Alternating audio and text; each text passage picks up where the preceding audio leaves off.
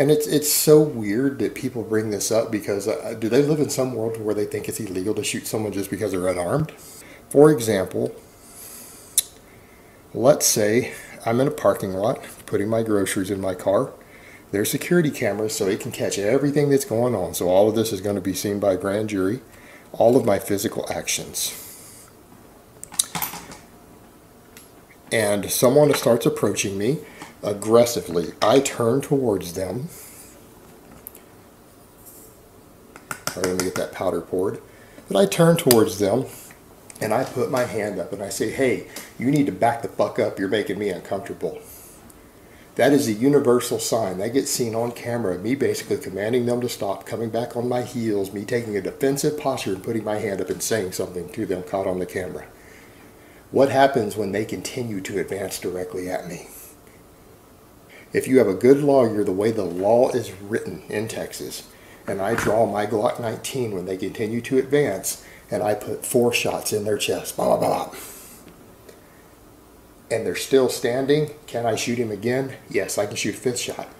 What happens if he goes down and he starts trying to reach inside his clothes or his pants and I see a bulge in there? That could be a gun. Any idea? He could be legally unarmed. He could be unarmed. I don't know that. I see a bulge in there that looks like a gun and the camera sees him squirming and moving still. And I state to, again, the grand jury, my police testimony, that I thought he was reaching for a gun even though he was down on the ground with 5 rounds of federal HST in him, and I shoot again. And with a good lawyer, that's still self-defense.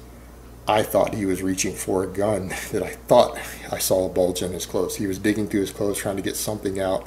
He didn't stop moving. I felt my life was now in danger.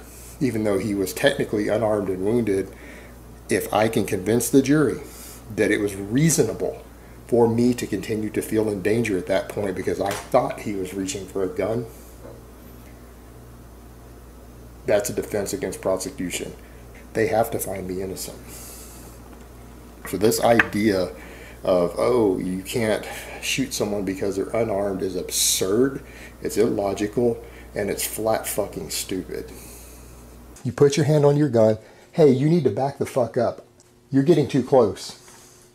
If they continue, you draw.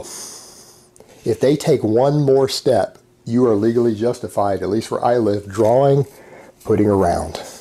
And it happens that fast. So you have 3 seconds to get your weapon out and start firing, or less.